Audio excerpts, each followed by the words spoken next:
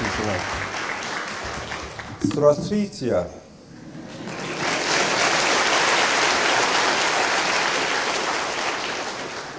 Сегодня мой первый день в университете МГУ. I came here 47 years ago as a student. I loved Russia then, I still love Russia. So I'm back after a long distance, a long delay. Лучше позже, чем никогда.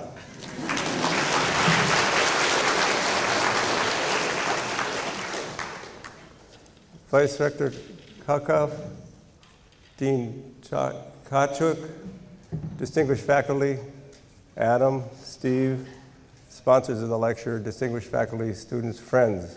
It's so nice to be here. I'm going to use this opportunity to talk about the aquifer and water channels, but I also hope to use this to reignite the issue of international friendships. Science brings peoples together, and as scientific colleagues, we become friends and have a special role. So the title of my talk, Aquifer and Water Channels, from atomic structure to clinical medicine, and special thanks to Nobel Media, Adam, and AstraZeneca, Steve, for organizing this opportunity.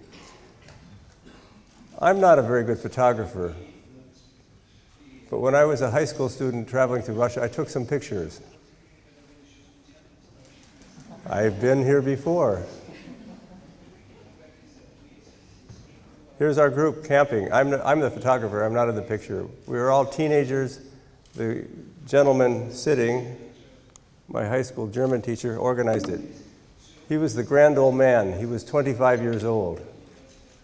We had a fantastic time in Russia. We entered from Finland, Vyborg, to Leningrad, Moscow, South Oryol, Kursk, Kharkov, Pityagorsk, Ordzhonikidze, all the way to Tbilisi. This was our in-tourist guide, Nadya Mukhina. Nadya, if you're out there anywhere, I'd love to see you again. We camped in in-tourist campgrounds with real Russians, probably the parents, grandparents of the students that are here today. Russia was a little different in 1966. Just 2 decades after the Great War, still recovering. This was the main highway south of Moscow. Where are the cars? There are 2 trucks. There's a motorcycle. It's changed a lot. But the spirit of the Russian people has not changed at all. It's immensely welcoming, encouraging, enthusiastic. Here is our Volkswagen bus. A young couple were so enamored they wanted their photograph taken in front of the Volkswagen Kombi wagon. And we stopped at villages. The villagers all came in to see this wonderful machine, this wonderful Volkswagen bus. Хорошая машина. And this is a picture of me off the Georgian military highway en route from Ordzhonikidze to Tbilisi. It was a great adventure. I'm so glad to be back in your country. So the issue that I'll discuss scientifically is the water channels. As our dean mentioned in the introduction, our bodies are primarily water. 2/3 of our body mass is water. This is shared amongst all life forms. It was Albert Szent-Györgyi who received the Nobel Prize for his work on vitamin C. But he's remembered for having once said, "Water, the solvent of life. Without water, there's no life." For a moment, think now. Our bodies are 2/3 water mass. Is it randomly distributed? And the answer is, of course, no. During this hour while I'm speaking, we'll each be secreting and reabsorbing cerebrospinal fluids to bathe the surface of our brain. We'll be filling the orbits of our eyes with aqueous humor, protecting the surface of our eyes with a thin film of tear. Those of us who've just had something to eat will be salivating. Some of us, me in particular, will be sweating, humidifying our airways, concentrating our urine, a large volume of primary urine, a small volume of final urine. And if you don't think that's important, next time you're on a long airplane flight in the economy section and the seatbelt light goes on, think about aquaporin 2. It'll make perfect sense. So the issue in terms of biology of water is, how does water cross barriers? How does water cross the plasma membrane? Long before our work started, other biophysicists had considered the problem of transmembrane water permeability. And it was concluded correctly with the discovery of the lipid bilayer, the outer membrane of the cell, flexible, semi-permeable to water, that diffusion will allow water to enter and leave cells. But this was not enough to explain rapid movement of water through renal tubules, through the membranes of secretory glands and red blood cells. It was understood by this pioneering group of biophysicists that these membranes had a very high capacity for water permeation and very selective for water. And the movement was created by osmotic gradients. Osmosis, this process that we all learned about as small school children. Rapid osmosis occurred, but how? So in 1970, the year I began my university studies, an important experiment was done at the University of California, Berkeley, by Bob Macy, a biophysicist, who used a series of chemicals to treat membranes. And what he discovered is that mercuric chloride was a potent inhibitor of red cell membrane water transport. And if he treated the membranes with chemical reducing agents, he could restore water transport. He could turn it off, he could turn it on. And he concluded correctly that the difference between all membranes and water permeable membranes, highly water permeable membranes, was the existence of these putative water channels, the pathway across the membrane. But neither Macy nor others could identify the channel. And in science, theories and hypotheses are fine. Hypotheses in particular are fine. But to become accepted, you must have scientific proof, strong evidence, identify the molecule itself. And it was our laboratory that by sheer serendipity, let me repeat that, we made an observation that led to the identity of the water channel and the Nobel Prize. We were studying the rhesus blood group antigen of red cells. Rh antigens are important in maternal-fetal incompatibility. We identified a new protein of 28 kilodaltons, and in the purifications, a slightly smaller protein co-purified. We cloned out the complementary DNA. And what we found was a series of fragments of genes in the database. One member of the family, MIP, in lens, very abundant but function unknown. Another member of the family, big brain, important in brain development in insects, Drosophila melanogaster, but again, biophysical function unknown. A protein that allowed bacteria such as Escherichia coli to use glycerol as a carbon source, but the actual biophysical function unknown. And finally, a series of fragments from the roots of plants. So we'd identified a new protein, we actually had a putative structure, we had everything but a molecular function. And of course, this is the most important feature of any protein is what is its molecular function. We were stuck. So how does one make progress when you're stuck? Well, if you're a student, you can talk to your professor. He or she may know, but you could go to the library. The library has a lot of information. It's the conversations with other scientists that oftentimes leads to the answer. And these conversations occur when we least expect important insight. Let me illustrate. So my wife and I have 4 children. These are the center of our lives. They were small, cute little children when this picture was taken 20 years ago. Now they're grown, they're young adults. As a scientist with a modest salary, every year our family vacation was in a tent at the great American national parks. We camped in the Grand Canyon, Yellowstone, Yosemite. And after doing these camping trips several years, Mary said, let's be like a democracy, let's vote. Let's ask the children which national park they wish to camp in next year. And they immediately said, Disney World. Well, Disney World is actually not a national park. But we compromised. We went to the Everglades, we went to Disney World. And on our way back from that trip, we stopped at Chapel Hill, North Carolina, where I spoke with some colleagues.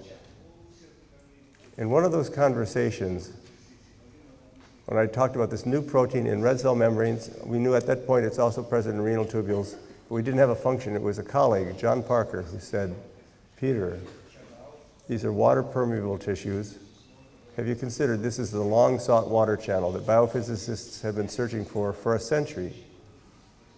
Never occurred to me, but that idea, John's idea, caused us to collaborate with Bill Gugino in the physiology department at Johns Hopkins. We did a number of very simple experiments. So these two spherical objects here are the eggs of Xenopus laevis frogs, frog oocytes, about 1 millimeter in diameter.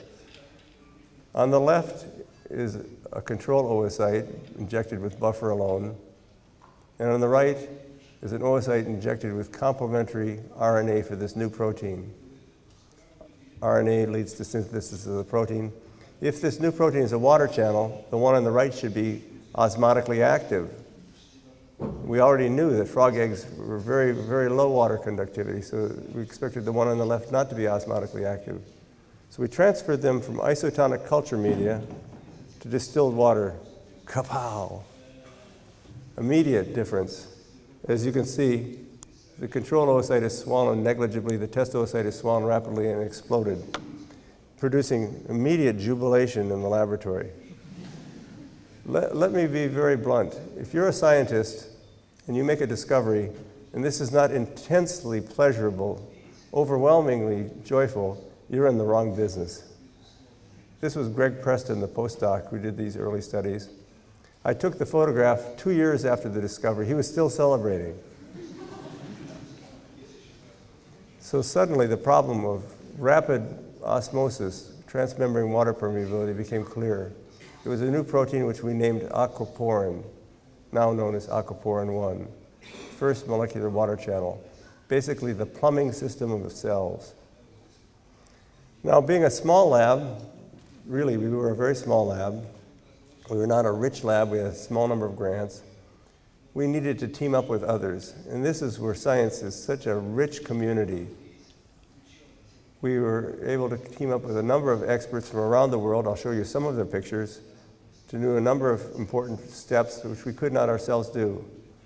First, we teamed up with these two gentlemen, Yoshinori Fujiyoshi from Kyoto, Japan, and Andreas Engel from Biozentrum at the University of Basel in Switzerland.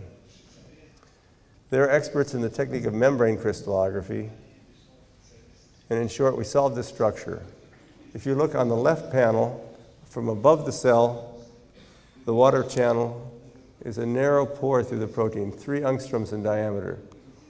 And I think many of the students will realize the average diameter of a water molecule, 2.8 angstroms, is just big enough. And viewed in cross-section on the right, we have a single channel connecting the outer surface of the cell with the inner surface of the cell, a single aqueous pore, allowing water to move with almost no resistance. And there are barriers to the movement of other solutes. For example, protons, the hydronium ion. They're positively charged domains which repel it. So here we have water in bulk solution, free exchange of protons. Here, water in bulk solution, but this narrow pore, 20 angstroms in diameter, single file movement of water and water alone. And this was work of David Cosano, a talented student in the laboratory who's now a faculty member at Harvard University. So if you look at the space filling model of water at the center of the pore, you'll see it's surrounded by special residues. Arginine, a positive charge.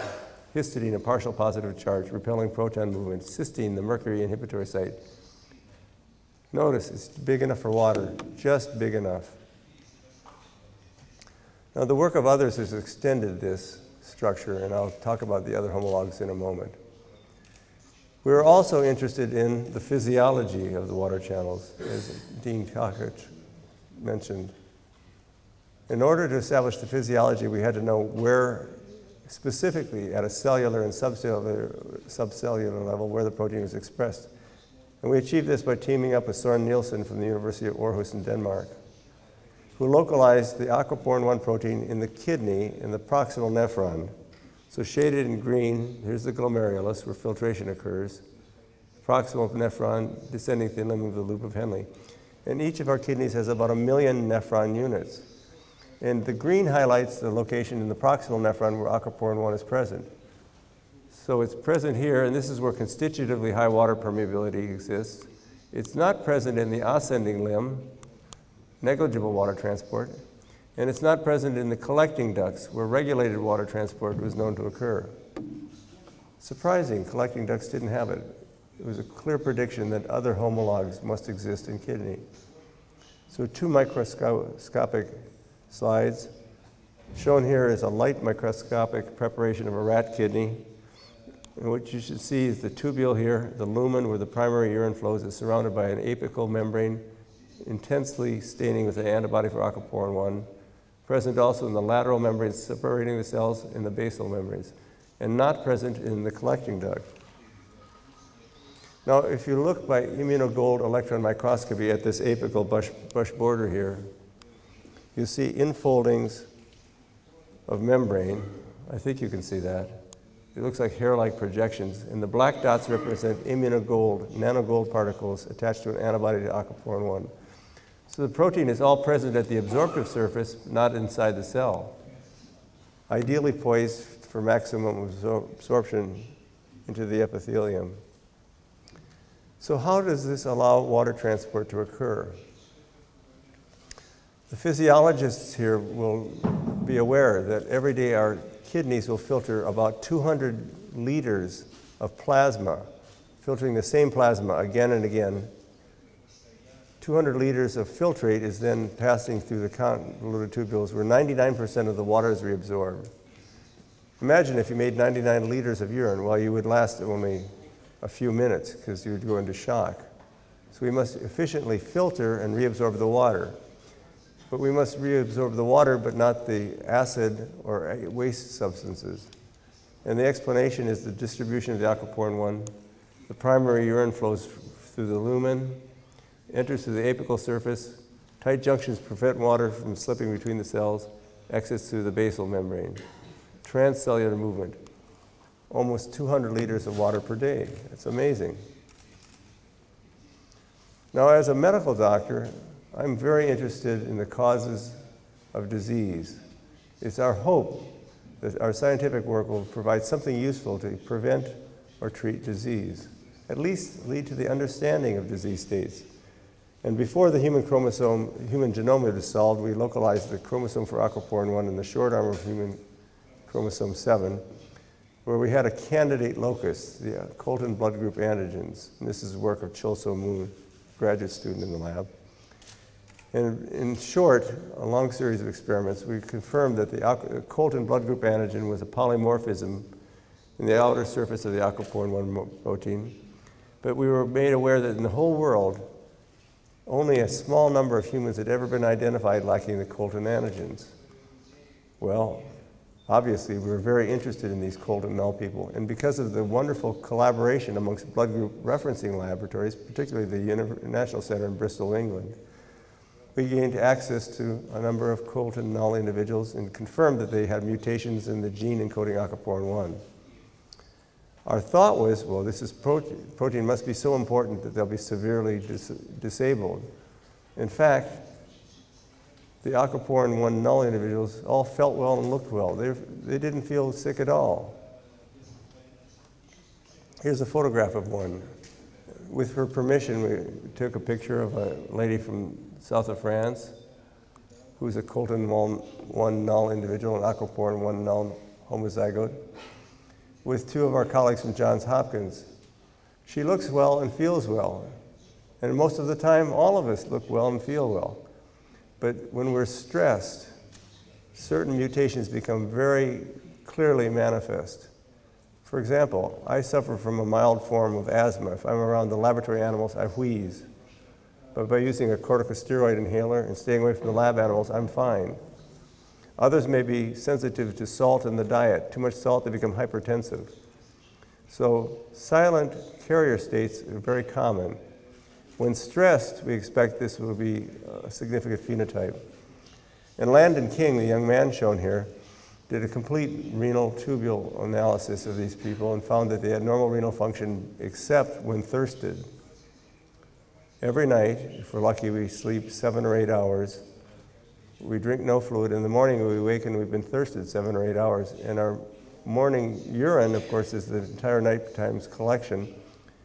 But the next few drops of urine are highly concentrated. So normal individuals will concentrate the urine from physiologic tonicity, 280 milliosmolar, up to about 1,000 milliosmolar after overnight thirsting. The aquaporin null individuals can concentrate a little bit, enough to get through the night, but they would surely get into clinical trouble with dehydration long before any of us would.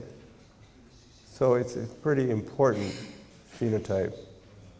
Landon, also an outstanding physiologist with interest in lung, demonstrated the presence of the aquaporin-1 protein in the capillaries of lung, and here's a human capillary. You should see the immunogold decoration at both the top and the bottom, both surfaces. And in a collaboration at Johns Hopkins, he did some physiological testing of water permeability in lung. Basically, images were taken of the deep lung structures using a high-resolution CT methodology developed at Johns Hopkins about 30 years ago by a young scientist who came to Johns Hopkins from Algeria. His name is Elias Zerhouni. He became the director of the National Institutes of Health and now is the vice president for research of Sanofi in France. So young scientists make discoveries which are important. And using this Zerhouni technique, we studied the structures. And so this is a bronchiole and lung, and notice the thin wall, and here's an adjacent venial. Here are the same structures from the normal individual after infusion of 3 liters of physiological saline. What you should see is that the venial has become engorged,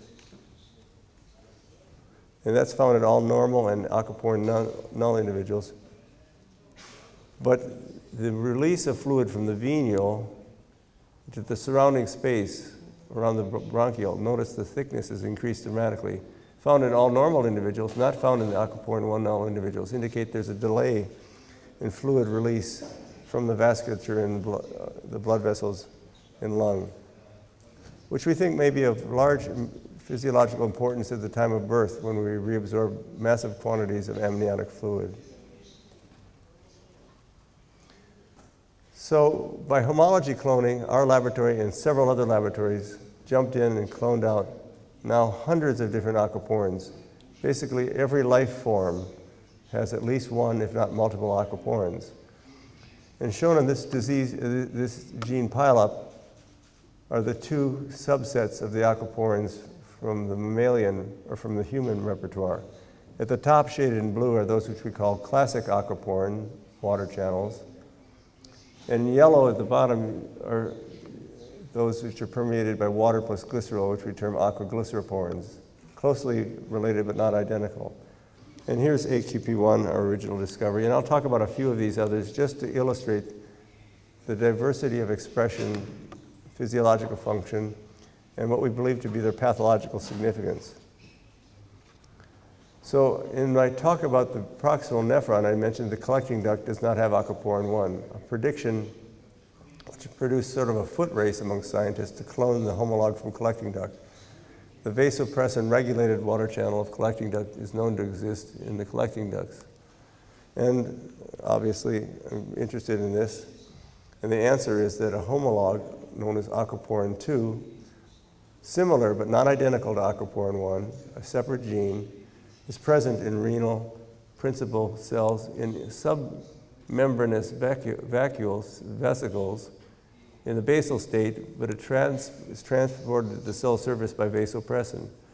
So vasopressin, I won't go through the biology here, but it works through a receptor, leads to a phosphorylation and exocytosis, so water permeability occurs. But look, the lateral membrane is does not contain aquaporin 2, it contains aquaporin 3 or aquaporin 4. So it's in concert that these work together. Now, clinically, these are very important. Long before modern physiology, primitive tribal people recognized that drinking large volumes of fluid led to increase urine output. Thirsting caused decreased urine flow. The Plains Indians in North America could wage war parties in the middle of the night by warriors drinking large volumes of fluid at sundown. They'd get up in 3 hours, 2 hours to void their urine. So defects in the aquaporin 2, in fact, turn out to have significant, very significant clinical consequences. Children with mutation have been identified by our colleagues in the Netherlands. And these children have severe nephrogenic diabetes insipidus. They must drink 20 liters, basically 40 bottles the size of water each day to avoid dehydration. Acquired defects are very common, and they're found in two sorts of situations. Individuals that have excess fluid retention, such as congestive heart failure, overexpress the AQP2 protein, and those who cannot concentrate have a deficiency of the AQP2 protein, including the bedwetting of small children. They outgrow it, but they don't make enough aquaporin 2. I'm going to skip rapidly through now other members of the family. I'll mention AQP0. This has another name. It was the MIP protein of Lenz. So we call it 0 because it was known as a polypeptide, but the function was not known. And we now know through the work of Masato Yasui, shown here, that it's important in the biology of Lenz, and mutations cause cataracts in small children. So there's going to be a theme emerging. Each new member of the family, depending on where it's expressed, has a different kind of biology. AQP4 present in the astroglial end feet and brain. Now, our brains are very special because there's no internal structure. They reside within our crania. The crania are rigid, protective, but this protective rigidity is a problem if there's a brain injury sustained either through trauma, a stroke, because when part of the brain is damaged, it swells, compresses adjacent brain tissue. The AQP4 protein is localized at the ends of these astroglial end feet. They look like suction cups surrounding the surface of the brain capillary. And you can see by immunogold it's present at this membrane, but not this membrane. Very interesting distribution. Now that distribution predicted correctly that this protein must play a role in the manifestations of brain edema. Brain edema is oftentimes the great cause of morbidity following a stroke or head trauma. It's the swelling, not the initial injury, that causes the big damage. In a series of studies undertaken with our colleagues in Norway, led by Mahmoud Amiri Mohaddem, I should mention Mahmoud started his scientific career as a refugee in a camp in Pakistan, adopted by the Norwegian Social Services. He's now a leading neuroscientist. He discovered that mutations in the expression of aquaporin 4, or the localization of aquaporin 4, are beneficial during defined brain injury. If you look here, the normal mouse has a larger amount of edema and infarct after brain injury than the mutant mouse. Now, the mutant mouse suffers from epilepsy, so it's not preferred to be aquaporin 4 null. On the other hand, if we could manipulate the expression of aquaporin 4 following brain injury, we may have a method for prevention or treatment of brain edema, which would be a very important advance. Stroke is the third leading cause of death in Europe and the United States. Most of the morbidity and the mortality is due to brain edema. So another member of the family, AQP5, is expressed in secretory glands at the apical surface, just this center part of the gland. So here's a gland from a rat. Here's the AQP5 surface. This is the last membrane water crosses during the secretion of tears, sweat, and saliva. Now, a study undertaken with colleagues from Denmark, we looked at an aquaporin 5 null mouse created by Anil Menon and Carissa Crane at the University of Cincinnati. And the mouse looks and feels pretty normal. It has normal appearing sweat glands in its skin, but by a special technique we're able to identify functional sweat glands because of the release of amylase. Turns starch, alters starch, and allows it to react with iodine. So the blue dots represent functional sweat glands. What you should see is that after pilocarpine injection, a normal mouse has many, many dozens of functional sweat glands. The null mouse has a few weakly functioning sweat glands. Now, mice live in cool nocturnal environments. They seek the shade during the hot hours of the day, but humans are out laboring in the sun. For us to sweat is oftentimes a matter of life or death. In 2003, Western Europe, I'm sure Russia as well, sustained the worst heat wave, the longest and most severe heat wave in recorded history. Paris recorded 40 degrees Celsius and above for 2 weeks consecutively. And the public health officials registered 15,000 unexpected deaths. In Italy, the same thing, 20,000 unexpected deaths. Unexpected because these were older individuals in their 60s and 70s. But when you get to be 64, as I am, that doesn't seem so old. What does this mean? Is there an aquaporin involvement? And the answer is still unsure, but most likely this does represent the age-dependent decline in physiological function of the aquaporins. Many physiological pathways decline as we age. At age 64, I love to exercise, but I can't run as fast as when I was 18. My heart won't beat as fast. I can't move oxygen as fast. So there are a number of pathways that decline in efficiency. And it's our thought that the decline of the aquaporins in renal concentration, sensation of thirst, and sweat may have contributed to the demise of these individuals. We'll have to wait to confirm that that may be true. Now I'm going to shift to talk briefly about the aquaglyceroporins, the glycerol transporting homologs of the family. And this slide I borrowed from Bing Yap from the Lawrence Berkeley laboratories juxtaposes the pore lining residues, the narrowest part of the channel of an aquaporin, which are shaded in darker colors, and an aquaglyceroporin, which are lightly shaded. And what you should see is, so here's the aqueous pore. Here's an arginine conserved in the water channel and the glycerol transporter. Here's the cysteine, the mercury inhibitory site that Bob Macy identified. Notice it's replaced in the glycerol channel by a phenylalanine, a hydrophobic bulky residue extending out into the pore. Here's a histidine, a partially positive charge from a water channel, and it's replaced by a glycine, a tiny residue here. So it's been resolved with great certainty by molecular dynamics simulations undertaken by Klaus Schulten and his team in Illinois, Helmut Gruppmüller and his team in Germany, that there's motion for glycerol transport. If you imagine this phenylalanine as a hydrophobic trapdoor suddenly springing open, notice the glycine is very small. The pore is much larger, allowing the permeation by the 3-carbon polyol. So science makes sense. It's amazing. What does glycerol transport have to do with normal health or disease? Johan Ogren from the University of Uppsala spent a year with us as a sabbatical worker, made this very nice preparation which shows immunostaining of aquaglyceroporin 3 in rodent skin. Here we have prenatal mouse, and the basal levels are intensely stained. And here's an adult mouse. Again, the basal levels of skin is intensely stained. This appears to be the glycerol permeated part of the skin, which is essential for skin integrity.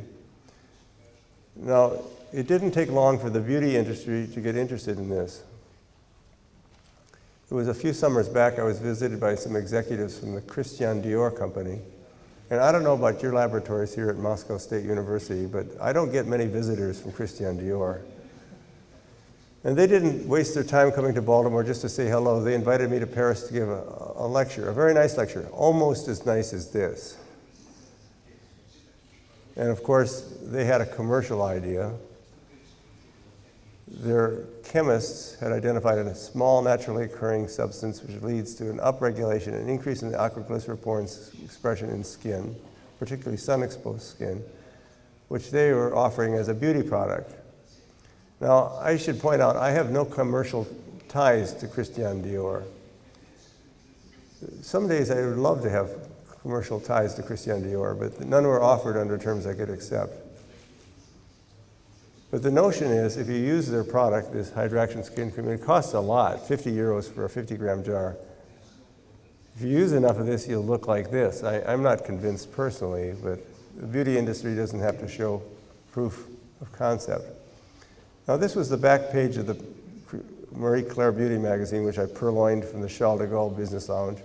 And of those of you who can read French, look carefully. It talks about profound hydration, spectacular results, and what's this? The Nobel Prize in Chemistry. I showed this to my mother. She's not a university graduate. She's a farm girl, now in her 80s. I showed this to her. She lives back in Minnesota, and she smiled. She said, "Peter, I think you're finally doing something useful."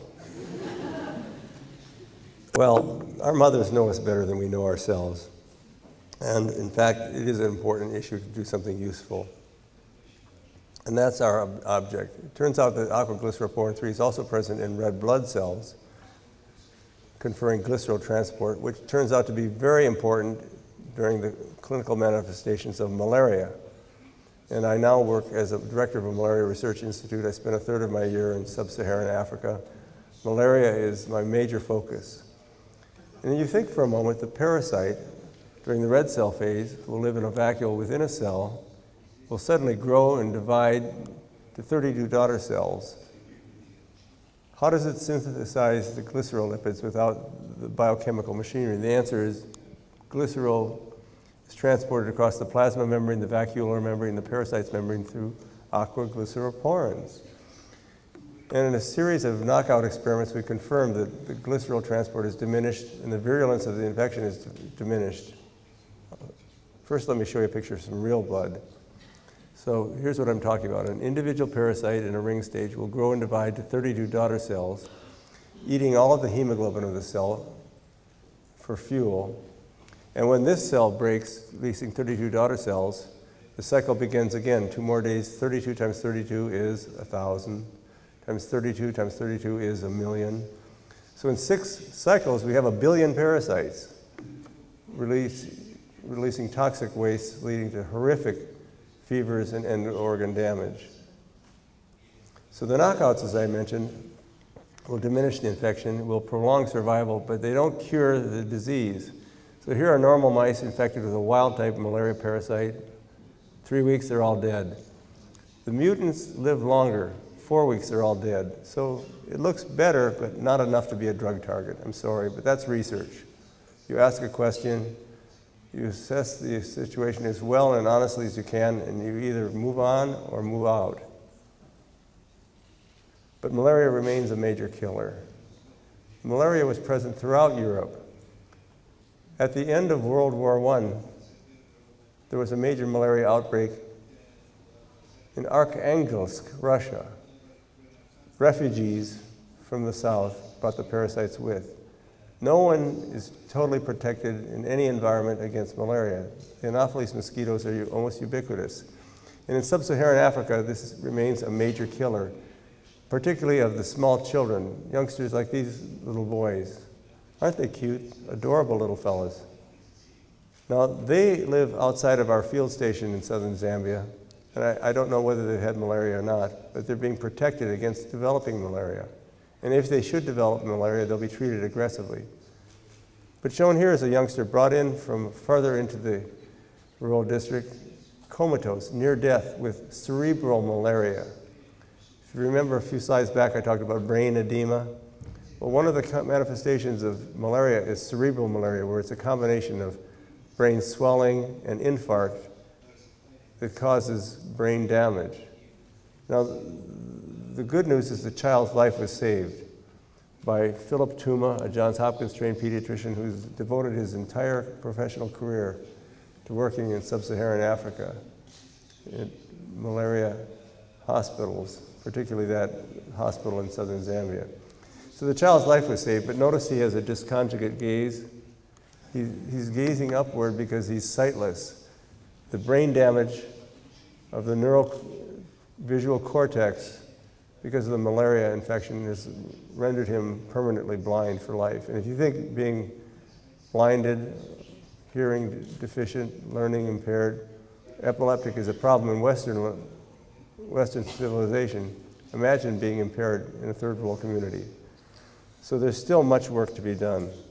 Drug resistance has made the existing medicines less effective, and the danger is within a decade we're going to run out of medicines and malaria will reverberate through the developed world. Presently, we're down to under 1 million deaths, but it could easily skyrocket. 1 million deaths is too many. When you consider that maybe tens of millions of children are left blind, epileptic, it's still a big problem. Now, I talked about the aquaporin 4 in brain. This is just an experimental slide of a mouse brain showing what happens during cerebral malaria. And the aquaporin 4 is normally present at the perivascular astroglial end foot. So here's a capillary in brain, and these black dots represent the presence of aquaporin 4. Normally, in the presence of cerebral malaria, notice this swelling, this blister-like accumulation of fluid. That's what kills the kids. Can we prevent it? No. But if we could prevent malaria, we would prevent cerebral malaria. Now, this beautiful bridge represents the border of Zimbabwe and Zambia, where we're working in sub-Saharan Africa. And I show that not because it's an architectural wonder over the Zambezi River, but to point out that control in one region does not guarantee that it'll be permanent, because if adjacent geographic regions don't treat malaria aggressively to eliminate it, it comes right back. The mosquitoes that carry this don't have passports. They cross the border freely. And mosquitoes also have a series of aquaporins which move fluid rapidly. You may not think about this much, but when a female mosquito bites us to take out blood as the blood meal for egg development, it's actually rapidly releasing transudate through the Malpighian tubules. Aquaporins are involved to lighten its weight to fly off again. So we're presently working on Anopheles mosquitoes, aquaporins. Not confident that we'll find something of practical utility, but the basic biology could be useful. Now I'm going to turn back to the other aquaglyceroporins briefly as I close, because they play important roles as well. Particularly aquaglyceroporin 7 and aquaglyceroporin 9. 7 is present in adipose tissue, and I think we're all aware in Western societies of the new epidemic of obesity. In the United States right now, 2/3 of the adults are overweight, 1/3 are obese. Through evolution, we've developed great efficiency for storing calories because our progenitors and previous generations were threatened with starvation every winter. The individuals who could store extra calories had a survival advantage. And the aquaglyceroporin 7 is the mechanism for release of glycerol from fat during fasting or starving, glycerol being the preferred gluconeogenic substrate, where it's taken up by the liver, and through aquaglyceroporin 9, which is expressed heavily during fasting to convert glycerol back to glucose. Marathon runners are keenly aware of this. This bonking phenomenon that occurs after about 2 hours is when we change from burning glycogen to burning fat. Humans have been identified with mutations in this, look normal, feel normal, but they can't release glycerol from fat. They'll never win marathons. That's not so important in modern life, but believe me, in previous centuries, it was important for survival. Another surprising function, and this is work of Jen Carberry, who's now a faculty member at Duke. Science is always so surprising when someone does something a little kooky and finds something unexpected. It was Barry Rosen from Wayne State University, Michigan, who found that aquaglyceroporins are freely permeated by arsenite, arsenic trioxide, uncharged at neutral pH. Of course, the arsenic trioxide must chemically resemble the glycerol molecule, 3-carbon polyol. What does this mean? And is it important? And the answer is it's quite important, because arsenic toxicity is still a major issue in parts of the world, notably eastern India and Bangladesh. In those parts of the world, the surface the water is contaminated by Vibrio cholera, so tube wells have been put in 2 or 3 meters down to draw the groundwater. And the groundwater has high natural stores of arsenic trioxide. An epidemic of arsenic toxicity is now being experienced in that part of the world. The World Health Organization predicts 140 million people are drinking arsenic toxic water every day. In a series of studies, knockout studies with Søren Nielsen, we've confirmed, in fact, the aquaglycerin 9 is present in the liver. Here's the null. Here's the specific staining of the wild-type mouse. And when they're injected with arsenic, radioactive arsenic, the normal wild-type mice can excrete the arsenic from peritoneum through the liver into the feces. The nulls cannot, and the nulls succumb earlier. So maybe that's the real explanation for why we have aquaglycerin 9 in the liver. Another explanation, I should say, so that we can detoxify arsenic. And yes, plants have numerous aquaporins. This is a slide I borrowed from Ralph Kaldenhoff from the University of Würzburg in Germany, showing the presence of aquaporin null state in the Arabidopsis, a small mustard plant. In fact, there's, I think, 35 different aquaporin genes in the Arabidopsis. Normally, this plant can maintain normal stem turgor and foliage with a thin arborization of rootlets. But the engineered strain, which underexpresses the PIP1B aquaporin family, reduces it by downregulating the expression of the PIP1B to 20% of the wild-type level. The plant now faces an inability to take in enough water. And it compensates by sending out more rootlets. Very simple. When the rains stop, the wildlife migrate to the next water hole. The plants stay behind. Those plants that can compete for water survive. Those that cannot compete don't survive. There may be some significant potential. And of course, these are already ongoing in a number of wild-type plants. So in closing, I'd just like to skip quickly through the talk. I talked about the free permeation of water through aquaporins, the substrate variations in some specific members of the family, the structural models, and just some of the disease states where we believe these are featured. Now, identifying their presence in a disease state is only the very beginning of the battle. The development of medicines to manipulate this information to either upregulate, mislocalize, or antagonize the water channels are potentially of therapeutic interest, maybe of great value. But to achieve this work, we need young scientists like yourselves. So I'm kind of issuing a call out here. I think we've done some easy work. It's been interesting, but the hard work, the important work lies ahead. So returning to the topic of the Nobel Prize, I'd just like to share a little bit of the event with you. This was the morning, almost 10 years ago, when I got a call early in the morning. Because of the time difference, it was, I think, 5:30 in the morning, the phone rang. And yes, there were some clues that the Nobel Committee was interested, but nothing very convincing. So the phone rings at 5:30 in the morning, pleasant Swedish voice. This is an important telephone call from Stockholm for Professor Peter Agre.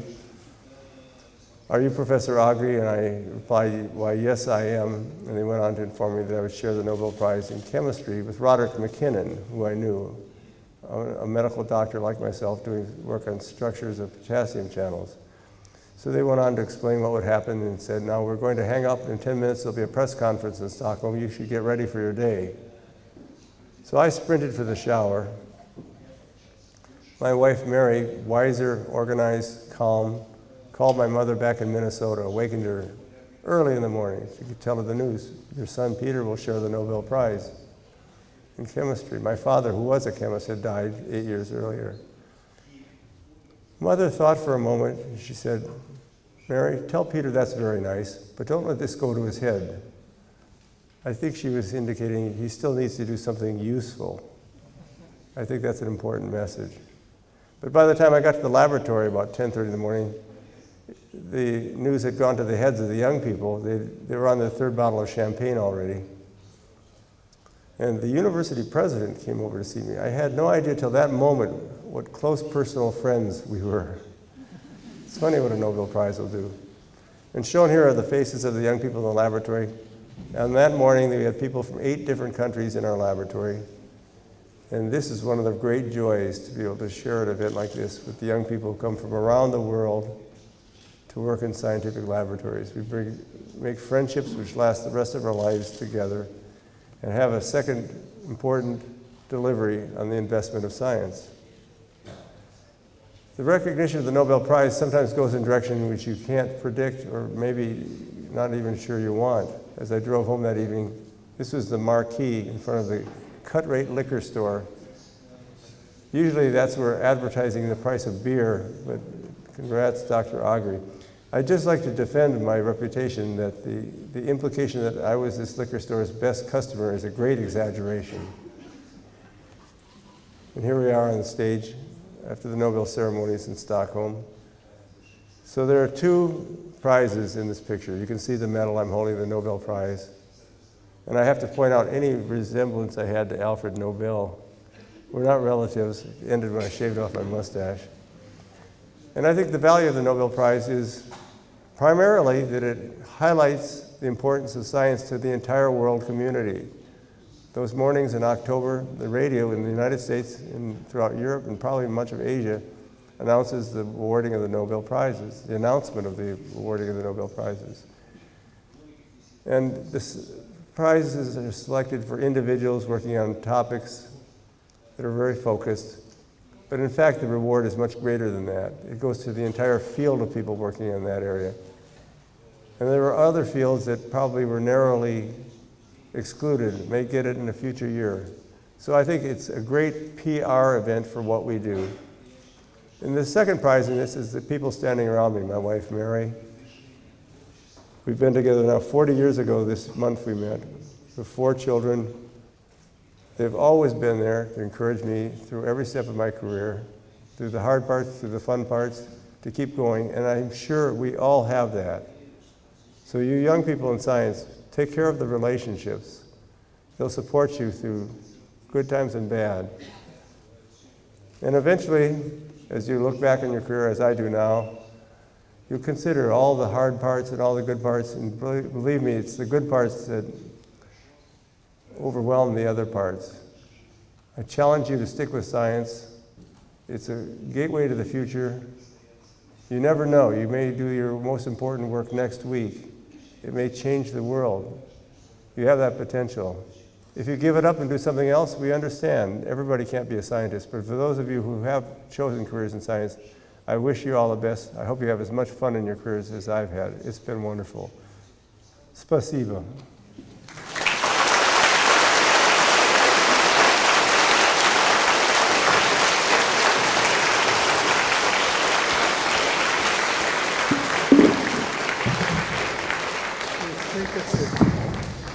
Thank you, Professor Agre, for very, very interesting story.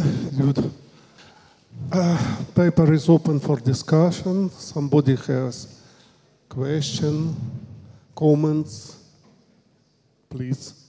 In the beginning of the lecture, you said something about your family. Can you please tell us how did your family help you in your research? So the question I think we all heard, how did the family help me with my research? Yeah. Well, first off, I think they kept things focused. When you have small children who are hungry, they could care less about their father's great, brilliant scientific career. I think children have a way of cutting through all of the pomp and arrogance that scientists sometimes have. Plus, they made it fun. They all came to the lab. They all knew what I was working on. I have to point out that our 4 children have gone in different directions. None of them are laboratory scientists, but they're each following their passion. I think their emotional support, their friendship, and we're still very close, was really a major factor in staying with the work as long as I did. And I think this is not rare. I think other scientists will say the same thing. The support of our family, our friends, but in particular our family, are irreplaceable in terms of having the confidence to go forward.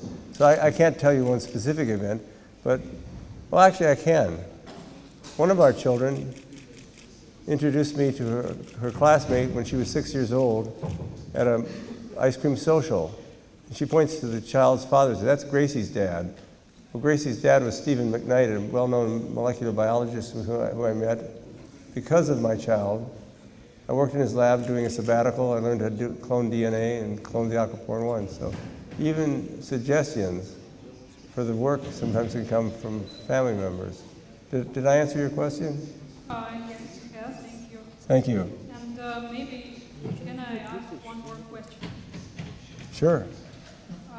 This question would be a bit more scientific. You have said that aquaporins are present throughout the nature. So it may be so that, for example, the bacteria also have such proteins. Can we somehow use our knowledge about the aquaporins to fight some bacterial diseases? So the question is about, are aquaporins a target for antibacterial therapy? Yes. And of course, this is the notion that we had with the glycerol transport in malaria.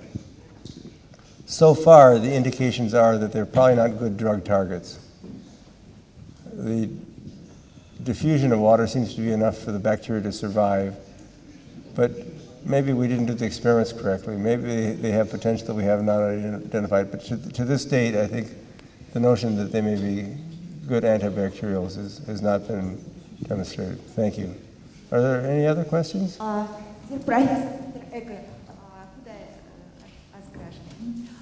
Скажите, пожалуйста, есть ли сегодня уже лекарства, которые используют как мишень аквапарин? She asked whether there is targeting of aquaporin. Sure. Are there drugs that use the aquaporins as a target? Well, the naturally occurring neuropeptide vasopressin uses aquaporin 2 to traffic to the cell surface. There are not yet medications that inhibit aquaporin 2, but people are looking for this to inhibit them in certain clinical states. So I think right now there are no medicines on the market, but there are clearly examples where known pathways in physiology are now understood. So if there are any pediatricians here, they'll be aware that when a premature infant is born, after 7 to 8 months of gestation instead of the full 9 months, one of the major toxicities is immature lung. The inability to remove fluids from the alveolar space. And it was Landon King, whose picture I showed you, showed in a rat model, that glucocorticoids, cortisol, leads to a massive upregulation and expression of aquaporin 1 in the pulmonary microvasculature, thereby explaining why premature infants born to mothers who are treated with corticosteroids do so much better. So it is an action. It was understood before, or it was recognized before, but it was not understood. We still don't have any anti-aquaporin agents available. Mercury chloride is not a practical way of treating fluid retention.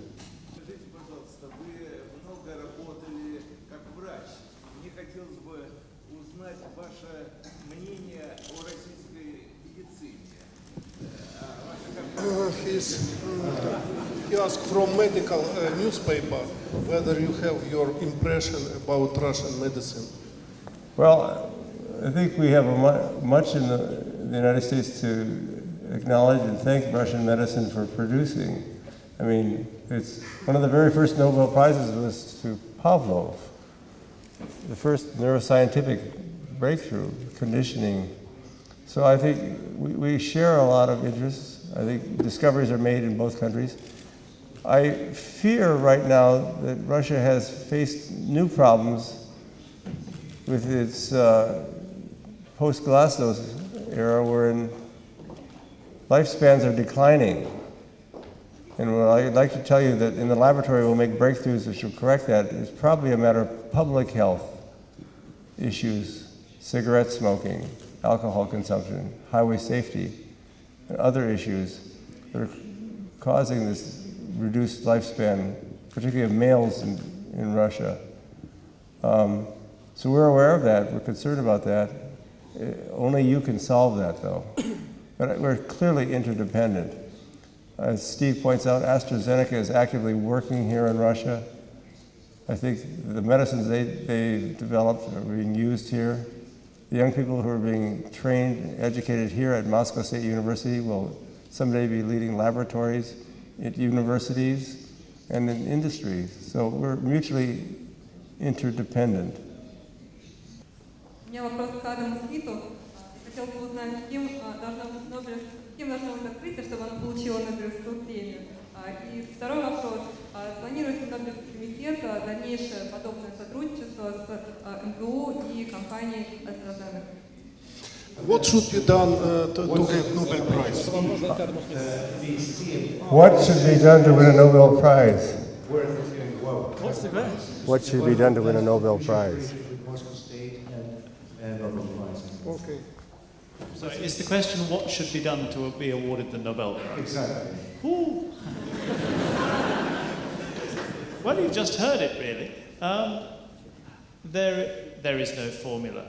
I mean, I suppose I've had the privilege of speaking to about 150 Nobel laureates in the sciences who are living about the way that they have worked, and to try to synthesize from that a recipe for being awarded the prize is impossible. But I think if you had to take just one message, it would be enjoy your work. Often people ask Nobel laureates, how hard do you have to work to get the Nobel Prize? And the laureates often say, you don't have to work at all. You have to play, and you have to play very hard at what you enjoy. And then maybe your work will be successful. But it's impossible to say. And the decision is not to do with the Nobel Foundation anyway. The decisions about the Nobel Prize are made by the various Nobel Prize awarding committees, and they're not here today, so they would be the people to ask. Thank you for your question. Thank you. And one more question. Does the Nobel Committee have any plans for further cooperation with the Moscow State University and also with the company AstraZeneca? Well, certainly we continue our collaboration, our very successful collaboration with AstraZeneca on this Nobel Prize Inspiration Initiative. We have already run 8 events around the world together, and that just continues, and our next event will be in the US in the autumn, and then we have more in the pipeline coming along.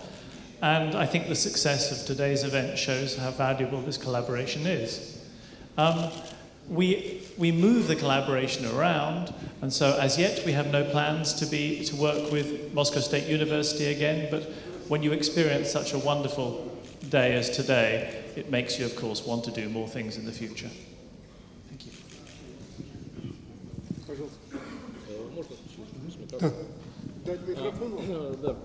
Чтобы аудитория тоже вопрос слышала. Я задам вопрос по-английски, потом повторю его по-русски. I'll ask my question in English first, then I'll repeat it in Russian.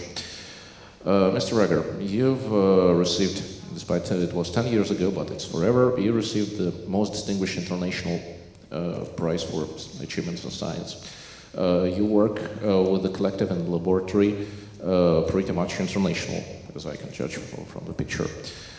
Do you share the opinion that there is no national science, no Russian science, no American science, no Chinese science, that the science is global, or not? Well, the issue of national ownership of science, I agree with. Science is public. Once you make a discovery, it's everybody's. And as glorious as it is to have a Nobel Prize, you're quickly forgotten. At lunch, I quizzed the students. I said, quick now, who won the Nobel Prize in Chemistry in 2004? No one could remember. 2005. So we become footnotes. The science lives on, and that's the important issue. While there's no ownership of science, there are trends.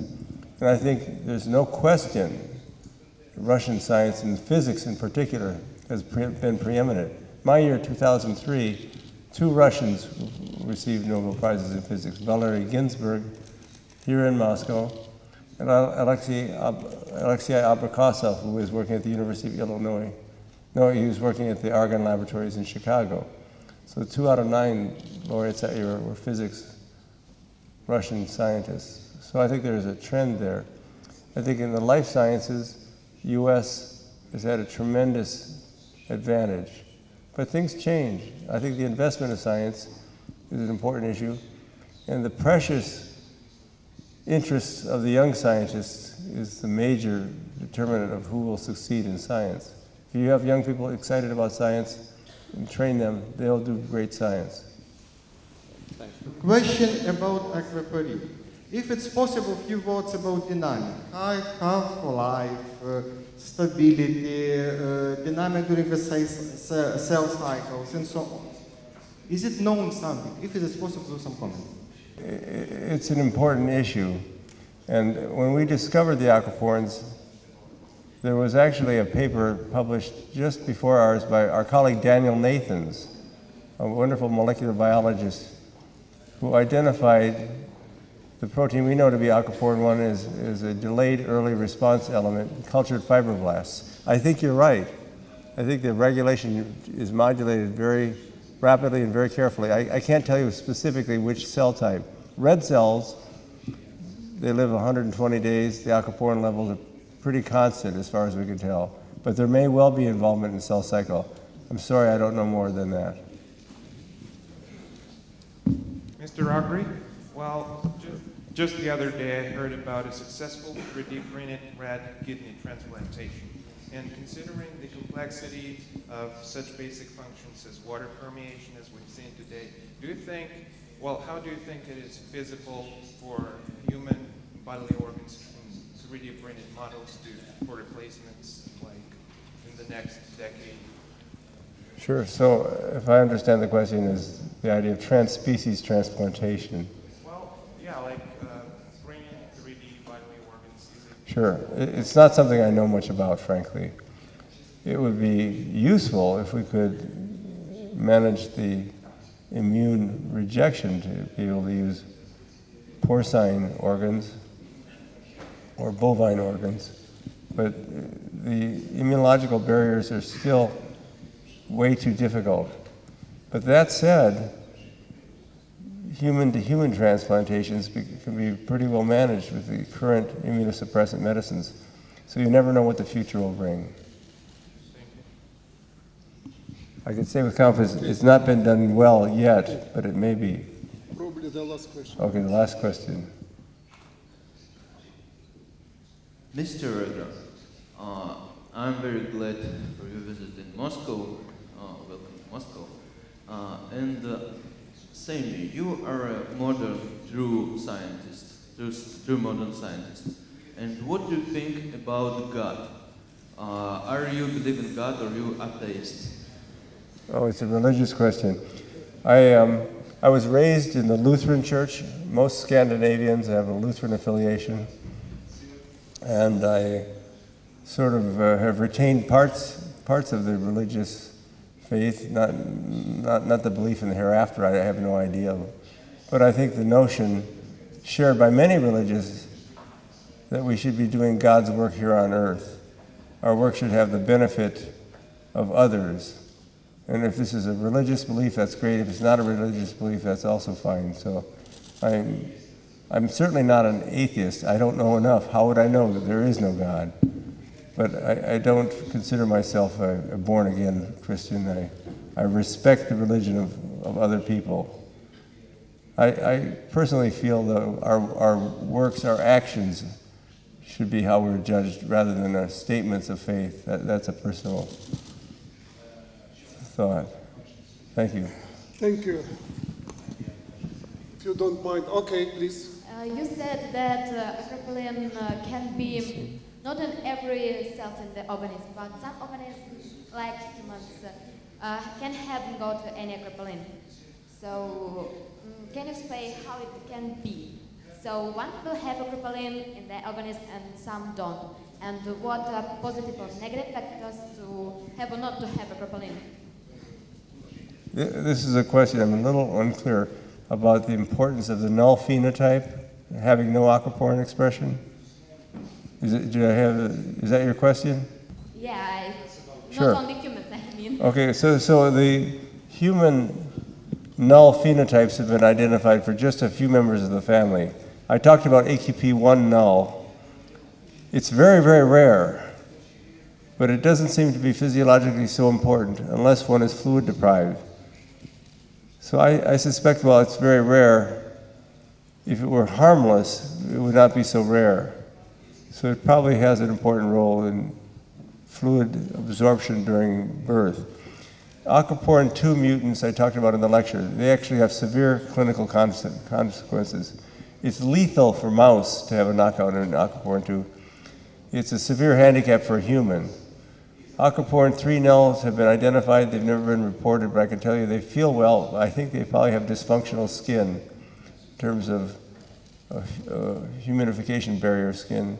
No aquaporin 4 null individual has yet been identified. The knockout mice look okay, but they have a beneficial situation when they're sustained brain injury, yet they have increased epileptic seizures. Aquaporin 5 appears to be mislocalized in some forms of Sjogren's syndrome. Aquaporin 7, I talked about the glycerol transport is delayed, but it's not a great clinical consequence. So overall, I have to say the aquaporins appear to be most important in times of stress, not at times of basal metabolism. Okay? Thank you. Так, еще? Разрешите? Пожалуйста. Спасибо вам за замечательную лекцию. Это большая честь для нас слушать вас. Скажите, пожалуйста, уважаемый профессор, может ли плохой человек стать хорошим ученым? Спасибо. Good question. Can a bad person become a good scientist? Well, there are many good people who are bad scientists or not scientists. So I think it's not an issue of human quality that determines science, it's inquisitiveness. And yes, personalities differ. There's some very unkind people I know in science who are successful. But I suspect young people having a choice of working in a successful lab with a kind mentor or a successful lab with an unkind mentor would prefer the kind mentor. So I think it's an independent quality. I think truth, though, is important.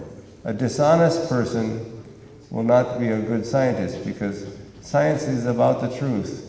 Making a breakthrough in a prominent journal which is incorrect or horror of horrors, fraud, is self-defeating. So I think good qualities help. Вопрос к Стиву Янку.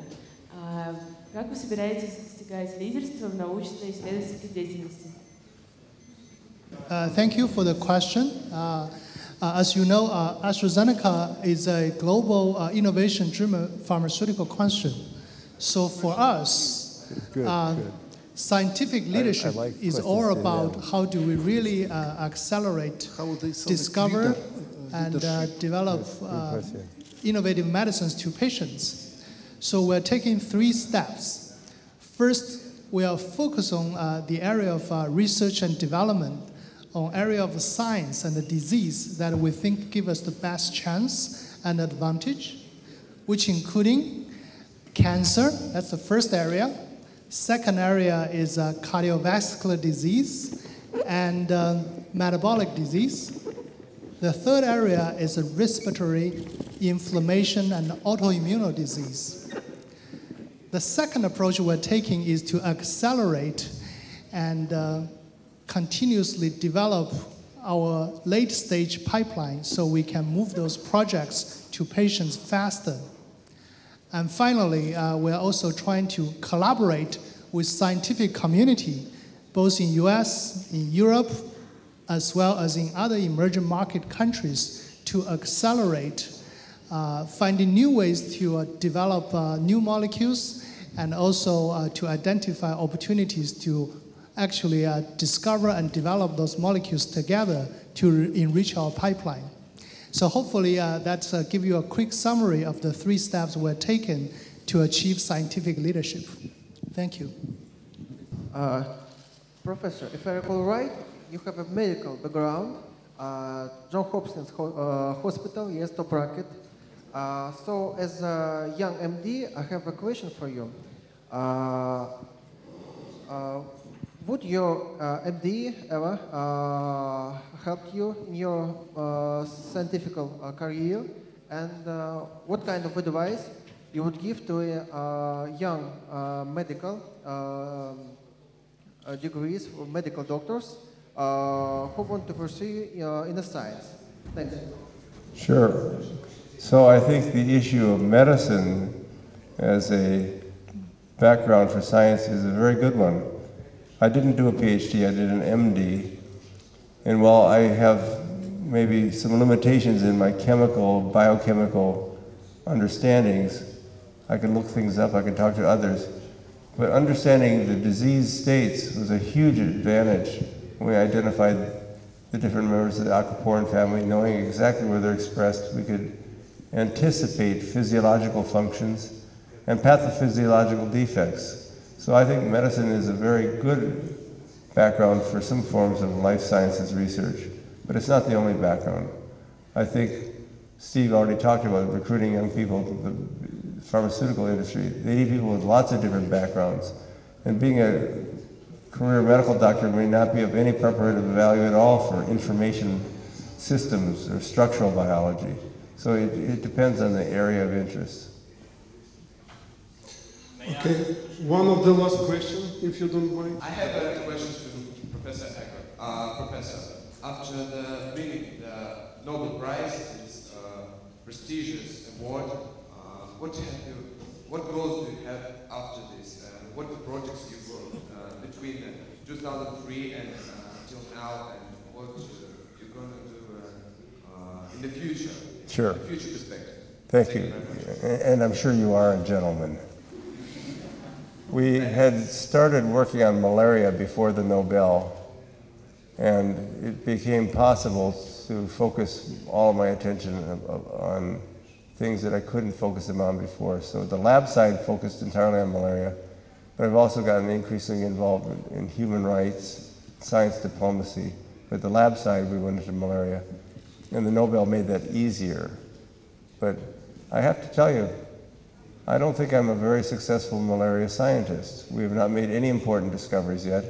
Maybe as administrator for the institute will make discoveries. So there's no guarantee having a Nobel Prize that you'll do anything worthwhile later in your career. But maybe you can inspire others. Maybe that's the purpose of the event we have today, to encourage young scientists like yourself to go for it. You may make a brilliant discovery that will change the world. I hope you do. Okay, Professor Agre, thank you very, very much for your wonderful lecture. And I would like to thank also organizers of this event. And I'm very impressed with some questions. Thank you all of us for this wonderful time.